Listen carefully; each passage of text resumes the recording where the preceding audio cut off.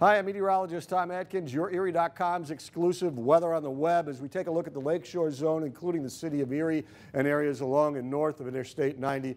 Another warm and humid night, chance of a shower or thunderstorm midnight or beyond.